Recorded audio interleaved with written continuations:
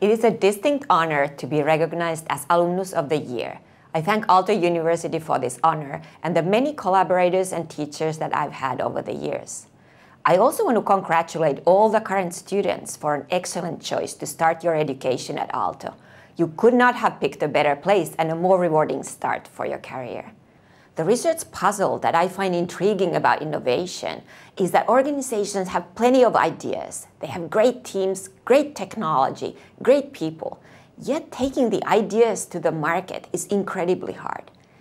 Being successful at innovation is a critical issue for business firms and for national economies alike.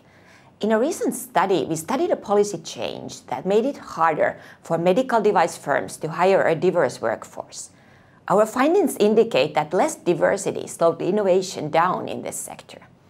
In my research, I combine theory with a multi-method approach, typically a large-scale quantitative analysis combined with fieldwork, in order to understand how innovation makes or breaks great organizations. What fascinates me is that big firms that struggle with innovation may be able to use lessons from an unlikely source, startups, to make a fresh start on innovation. One of the exciting projects that I'm currently working on is how to create a culture in a large organization that helps innovators fail well and learn from failure to innovate better. One of the best parts of being a professor is to be able to work with students every day.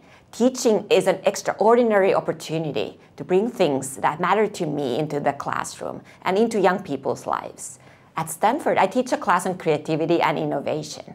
In that class, my goal is to have everyone leave with an idea that they have what it takes to lead and inspire people to innovate. It means a lot to be honored by Aalto University. Aalto gave me a solid foundation in engineering and science and has enabled me to work on so many interesting things in my life and encouraged me to never stop learning. For that, I'm grateful.